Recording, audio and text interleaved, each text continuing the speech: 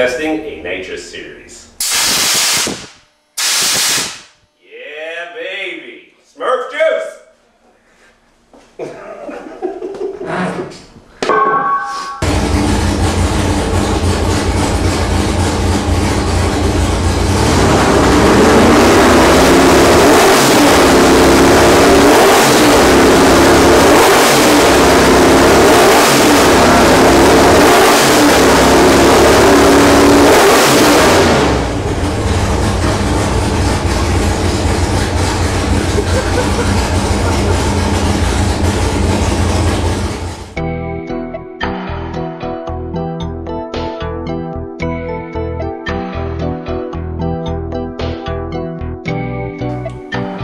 Okay guys, today what we're dynoing is one of our 632 Nitrous series engines.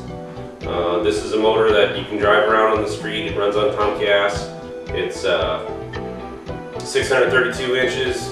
Got a set of CNC ported Brodies with a BM 2027, which we've gone ahead and massaged open. And we've got a 1050 Dominator. But it's a Nitrous series, so we run, a Pro Shot on top of it. So how this differs, this is basically an identical motor to the Hot Rod series, except it's set up for Nitrous. So we have a better head gasket, better piston, better rod, suitable for the Nitrous, along with the Pro Shot system. So this motor just made 856 horsepower, 824 foot-pounds of torque with a torque band that's this wide. It's just insane. And then just made 1119 horsepower on the squeeze with, off the top of my head, over 1100, I think 1157 foot-pounds of torque.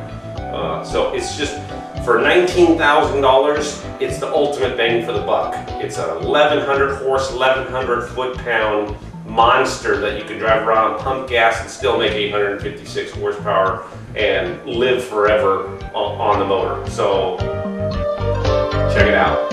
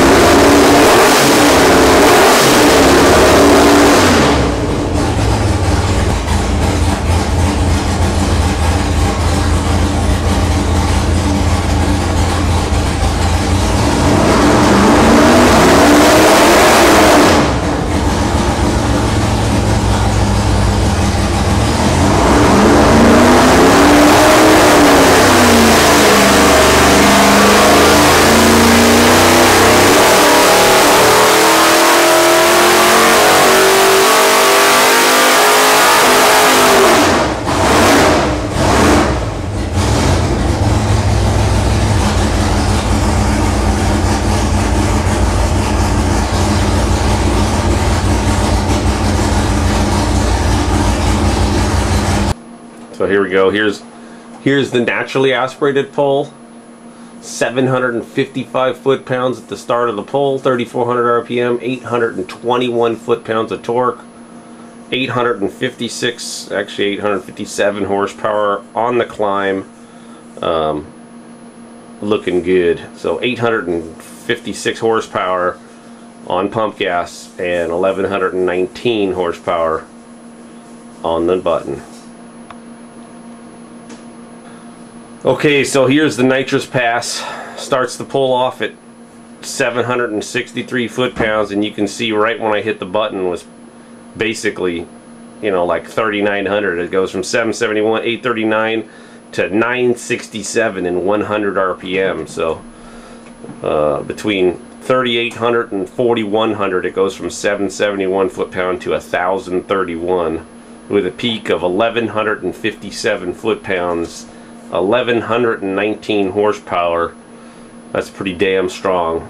That's definitely 8-second ride on a pretty good budget.